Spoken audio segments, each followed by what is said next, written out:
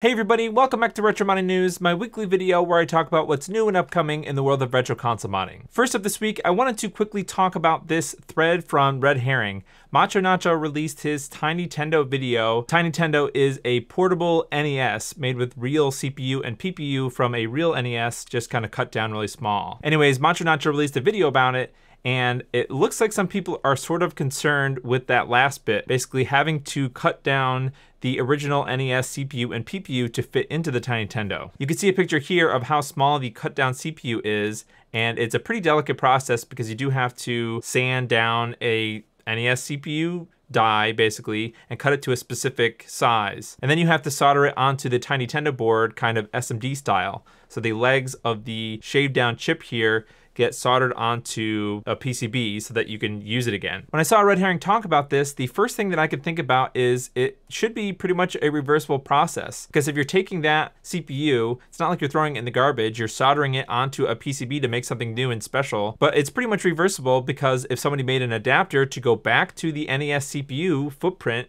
you should just be able to solder that cut down NES processor onto an adapter, and then you can solder it back into a real NES. It's funny that I was thinking about that when Red Herring actually already did that. I don't think the files are available or anything, but it is pretty interesting that you could theoretically reverse the Tiny Tendo trimming of the CPU and PPU and put it back into a stock console if you really wanted to. As far as my opinion about whether or not I think it's bad, the trimming thing, you know, if your trimming goes bad and you ruin a CPU, then pretty much all mods are the same thing. Because if you teach a beginner how to do it or you try to get them to do it and they ruin a console, it's pretty much the same thing. But I do think that there are a ton of NESs still out there. They made so many of those things way back when. So I think with the NES specifically, it's kind of, it doesn't really matter because there's so many of them. Next is an awesome project announcement from Martin Refseth, aka HDR.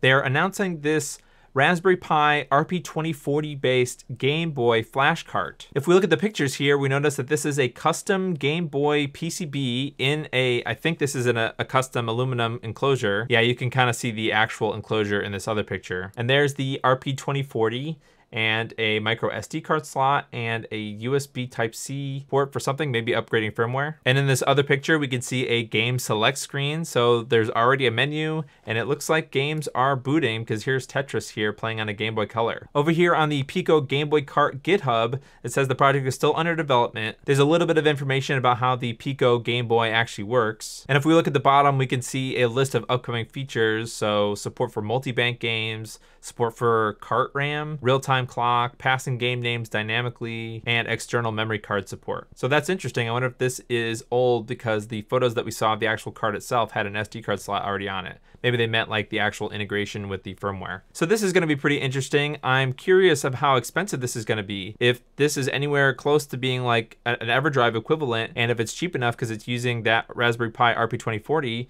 then this might be a really popular Game Boy flash cart. I want to take a quick second to go over this video from Hans Bayer. It looks like they have a working MiSTeX prototype. I talked about MiSTeX a couple of weeks ago, so if you want to go check that video out, you should. Long story short, it's a project that aims to port MiSTer cores to other FPGAs. Anyway, so this video, we can see one of these all-winner D1 processor things that we talked about in that MiSTeX video. Some other kind of FPGA over there, I'm not really sure. And then some kind of an output, like composite output board, breakout board, and then we have a game playing in the background here. So while this doesn't really provide us more information about the MiSTeX project at all, it is still cool to see a prototype of this MiSTeX system working and actually playing games. Next, it looks like there are new capture mods for the new Nintendo 2DS XL console. Now somebody's probably in the comments saying that these are not new, but this is the first time that I know that there is a new 2DS XL capture mod, because I know that the optimized capture mods work for the new 3DS XL. They just don't work for the new 2DS XL. So I'm excited and also not excited about learning about this. I know that Murky.net, I think really they're just a send-in service. So like you send in your console, they mod it for you and they ship it back to you. Apparently these are made by Kaidi, not Katsukity and not Loopy and not Optimized. I think this is another new maybe company. And apparently there's a V2 of the TV kit. The TV kit before was like a Raspberry Pi or something that you would plug the captured mod Usually capture mods plug in USB to your computer and you run some software, but you plug the USB into this Raspberry Pi instead, and then you can use the HDMI output from the Raspberry Pi to use it directly in a computer. So it's more like a consolizer versus a capture mod, which is kind of what it was designed for. So this is pretty exciting, but I'm not sure if you're actually going to be able to get your hands on one of these to mod yourself. If anybody knows a way to get these particular new mods for the 2DS XL, leave a comment below, because I have a new 2DS XL that I thought was going to be basically unmoddable, but now I can mod it if I get a hold of one of these. Next, we have an interesting N64 BlueRetro adapter from Kevin Richardson. This is kind of interesting because it fills 2 of the controller ports in the front instead of just 1, or the maximum 4. So if you watch my channel in the past, you know that I like, as many of those ports as possible filled out. That way you're not wasting the ESP32 and the firmware. I don't think it's that big of a deal, but you're gonna be using less electricity if you use 1 of them versus 4. Anyways, this one is at least 2, so you can hook up 2 controllers and just have 1 dongle going, which is pretty cool. So pretty cool project. No news that this is gonna be available for sale or open source or anything, so we're just gonna have to wait and see what Kevin wants to do. It's been a while since I talked about Mr. News. This is the YC Active Encoder board from Mr. Add-ons. Mr. Add-ons is known to be a seller of a lot of good Mr. products, so this is a really interesting adapter. Before we go to the website, let's just look at this picture for a second. So there's a VGA input on this left side here. Looks like a USB Type-C cable for optional power.